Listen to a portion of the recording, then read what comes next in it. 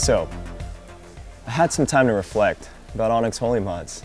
Looking at your guys' comments, you guys really like it, so we're gonna continue doing this. Give us some thoughts below. Let us know how you feel about these series. We love it, we love doing it. We're excited, again, to show you what we have in store for you today. Roll the intro.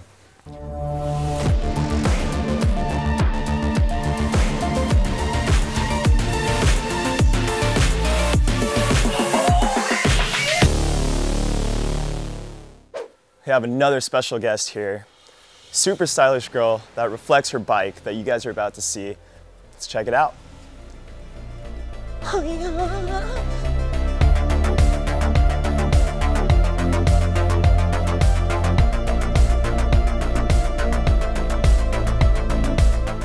What's up? Hey Nathan, how's it going? Good, how are you? It's good to see you. Thanks for coming by. This is amazing. Thanks for having me. Excited to show you guys what this thing's about. Welcome to ONYX Holy Mods. Everybody, this is Celinda. Hey everybody, I'm Celinda. Give us a little background. How'd you get into the ONYX? What do you do behind the scenes? And how'd you get to your bike? How did your bike get to this point? Yeah, so the story behind my ONYX is this was a post-pandemic gift to myself. Yeah. During that time, a lot of us were stuck indoors with not much to do, and it was actually kind of depressing. So I went on YouTube one day and I saw this guy, Giulio Meliani, riding his ONYX. Shout out. Shout out to... Turn the camera, turn the camera. Shout out to our videographer, director over there. So Giulio was riding his ONYX in the empty streets of downtown LA at night, and it was so cool. It was just so post-apocalyptic. There was nobody on the streets, and I love city landscapes, city nightscapes. The city was all lit up behind him and everything, and that's how I got a lit up ONYX too. My favorite time to ride an ONYX is at nighttime, and with all the lights and all the mods, it's nearly impossible to miss an ONYX on the streets. Not only does it look awesome, but it's lit awesomely. And the reason for that is, as you might know, Christopher and Chetta, 4L. Can we just, real quick, can we just do a special appearance? Everybody, you know who it is. Thank you. All right. You got paid to say that, right? Yeah. Sweet. Yeah. So, what was the first mod that you did to the bike once you received it? My first mod on this bike was the seat, but this is my third seat now, and it's done by Maze. Sweet. Yeah, so shout out Maze. It's very important to me that it's comfortable to ride, because it may look good, but you may not want to ride it if it's not comfortable. So that was my first mod, and my second mod was side lights. Let's go. By Chris. By Chris. Yeah, once trademark, copyright, Chris. Right there. He was like the first dude to do it on all these electric bikes. Yeah. It's completely like embedded into the frame. It's flushed. It's flush, nice. And then obviously I got the wheel lights and hold on, guys. Yeah. 1 second. That's a blessing right there. So, talked about your lights on your in between your wood cover and your panels. It's amazing. What have you done to your wood cover? It's super sweet. So yeah, that's a little bit of my steez right there. It's pretty gangster. That's a little Chola looking. Hey. So I got some bandana to represent that side of me. Nice. This is a little ska-ish, so that's like my punk ska side. And moving on to the handlebars, since you got this thing right here, what kind of handlebars are these? They're not your typical ONYX bars. They are a little wider, so walk us through that.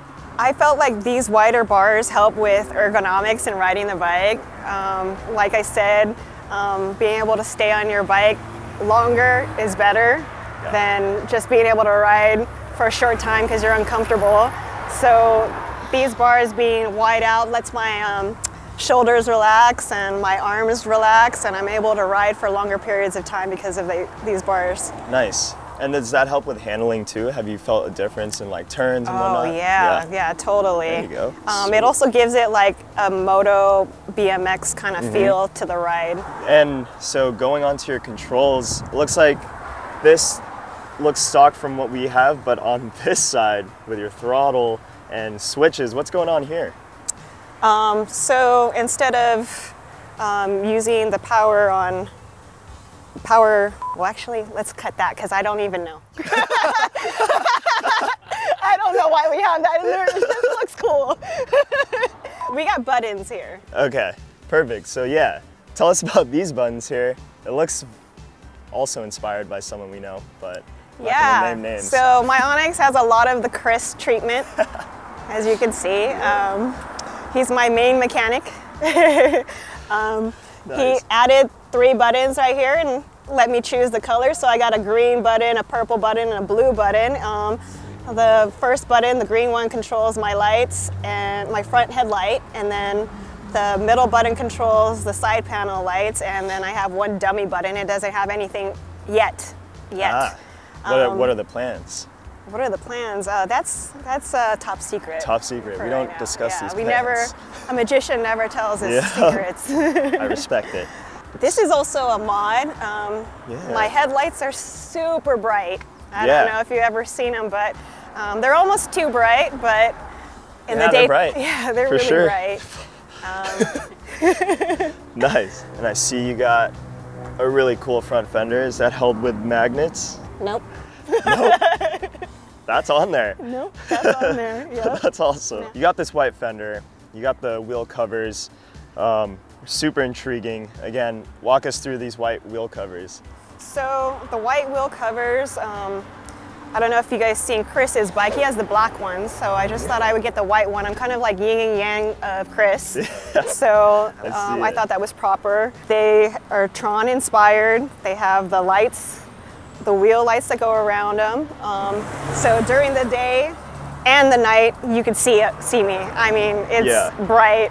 What's the inspiration behind the white fender and this bar light? So the inspiration is that this is cleaner than just having the tail light that came stock with the ONYX. The whole idea is just to make everything as flush as possible. Yeah. The white fenders just match the white wheels, so it accentuates what is white on the bike already. Well, they say like our ONYXs are like extensions of our personality, right? Exactly. So, punk, Chola, and cyberpunk, all in one, just like me. There you go. That's awesome. And then on the rear, again, you have different shocks. Are those the Ego Boosts? Yes, they are. That actually was another one of the first mods I did. Nice. It helps tremendously, and if you ever take this thing on gravel or dirt roads, you could definitely tell the difference. Nice, yep. Okay, so yeah, these pedals, we've seen them before, but walk us through them. I love these things. Oh, these pedals are so cool. They're like a Kickstarter project. Chris found it before they went on Amazon, and I ordered some, and then I canceled my order, and then he got them, and I said, those are so sick, and then I ended up buying them, and now I have like 3 pairs. What? I literally have these pedals on my other bikes too at home. I'll take some. Thank you. I got you. I'm just kidding. And then back there you got these pegs. Those pegs are beefy. What kind of pegs are those? Those are hand-me-downs. Yeah? Yeah. By Chris? By Chris. I love your bike. It's amazing, but I know you have 2 Triumphs. You have 1 bobber, 1 cafe racer. Very similar. I mean, they both have 2 wheels, but what makes you ride one more than the other? Coming from like combustion to electric? So many reasons keep me coming back and riding my ONYX just as much as I ride my gas motorcycles. A few of them being the fact that this bike can go anywhere. Anywhere that a motorcycle cannot go, this bike goes. And that makes it leagues more fun. Some of the places we've taken our ONYXs is up Griffith Park. You can't take your motorcycle through the off-road back roads of Griffith Park. We've ridden our bikes in Vasquez Rocks. That's another place that's off-road. A lot of the times we take bike paths that connect to roads, connect to mountains. This bike covers all of those things. So having both gas motorcycles and an ONYX, I'm able to cover all the ground that one can't cover and the other one can, and vice versa. It's the best of both worlds. If I want to go on a long ride through long distances and go over 60 miles per hour, then I ride the Triumphs. But if I want to just chill, like take this to the coffee shop, a restaurant, we actually park this in front of like bars, movie theaters. We park on the sidewalks. We take it everywhere with us. You just load it up into your car and go. I want to touch detail though on this wood cover. This is not our standard locking cover. This is more of like a safe lock. Like, what kind of lock is that? Yeah, this is an aftermarket lock. The reason why this is on here is because when you have these side panel lights installed, it creates a larger space. Gotcha. So you need a longer latch. So this is why we've changed this, because the standard lock is a little too short. Yeah, it's too short. But no, it's a sleek look. I love that. Yeah, it's black. It looks good. So your bike is totally different. I mean, we've seen Chris's, we've seen Anthony's, we've have this whole list on our ONYX Holy Mods series, and I'm just curious, what motivates you to keep making modifications and having that urge to just keep modding? The ONYX is a very modifiable bike. There's so many things you could do to it. It's like adult Legos. Like, everything is interchangeable. During the day, you want a certain kind of vibe. During the night, you want a certain kind of vibe. Depends on what kind of ride you're doing. Sometimes when it's just a chill day, we don't turn on the lights, you know, we just ride. But then when we go out with our friends, we love talking about all of our mods and showing off our mods to one another, like pushing the limits of what can be done to them and what can't. I've seen some awesome mods out there. I can't believe they could do that to this bike. But this bike literally is able, like, your imagination, sky's the limit with this bike. Like, whatever you think up, you can make it happen on this bike. And you can't really do that many things to a motorcycle like you can to an ONYX. Which is mind-blowing. And that, I think, don't mean to cut you off, but it's cool how the community comes together and you guys share all these interests, and you know, you guys help each other build mods or make mods, and that's kind of why we're doing this series. It definitely reflects your personality, and it's just very unique what we have going on and what you have going on here too. So we have one more thing for you to do, and that's to sign the Holy Mods wall. Let's check it out.